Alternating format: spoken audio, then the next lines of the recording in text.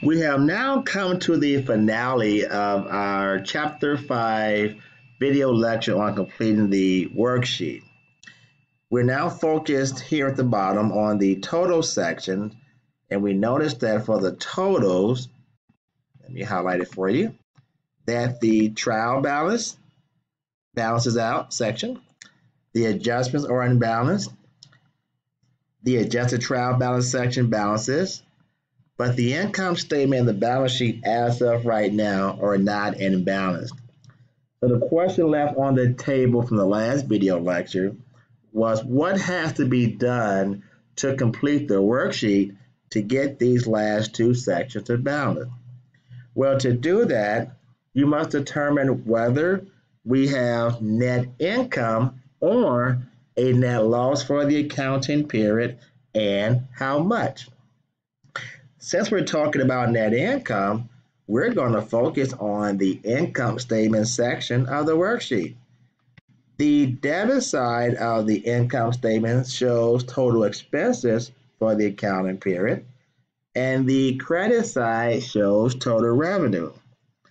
To determine whether we have net income or a net loss, we subtract expenses from our total revenue. So we can see from our illustration that the revenue exceeds the expenses. Therefore, we've earned net income for the difference. And get out your calculator, tell me what the amount is going to be. Okay, you got it? I'm going to put it down like about 42,009 something. I'll do it in a minute. But subtract the expenses from the revenue to determine what should be the amount of your total net income or net loss. Now, since we have net income for the accounting period and the totals and the account title column in the bottom after totals, you will write in the word net income. If it was a net loss, you will write in the word net loss. Okay? Now, to complete the worksheet, listen carefully. We're going to add the net income amount to the smaller column of the income statement and to the smaller column of the balance sheet.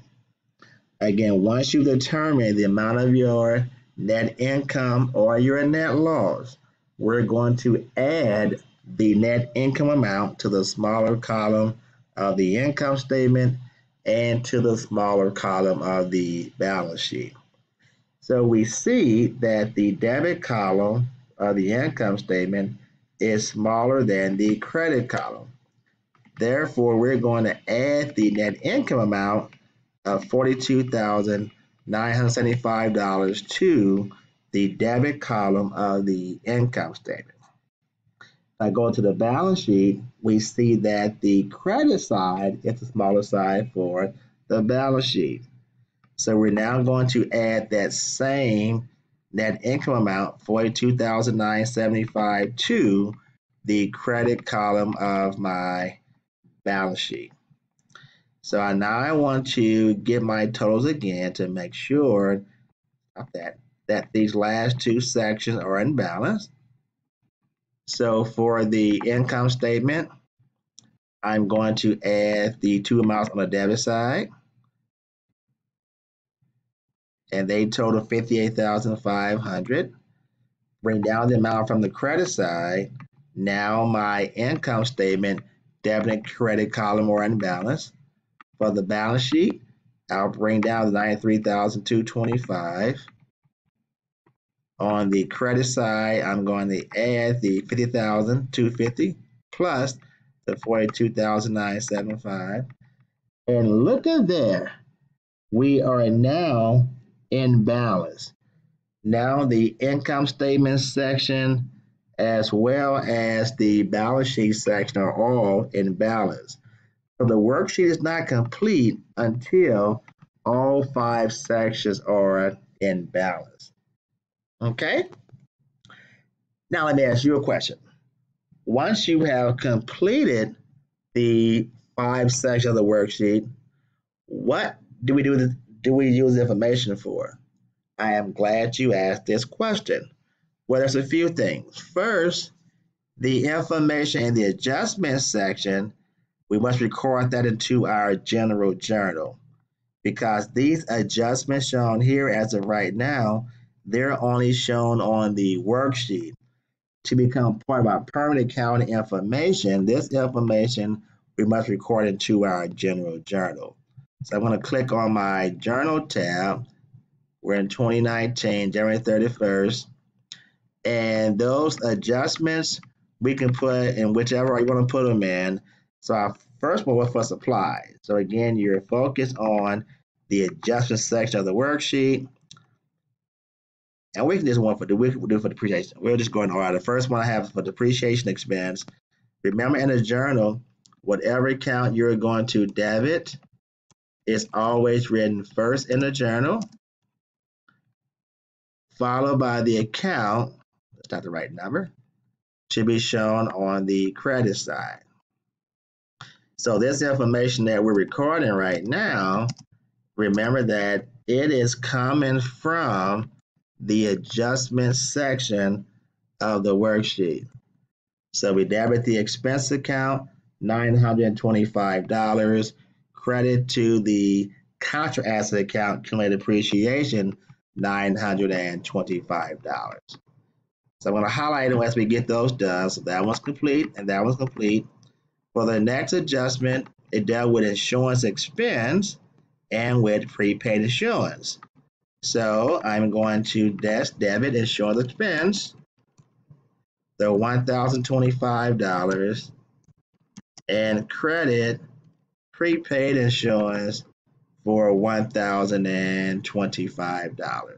Okay, so again, the adjustments shown on the worksheet have to be journalized. All right, and then for the last adjustment, it dealt with supplies expense and dealt with our supplies account.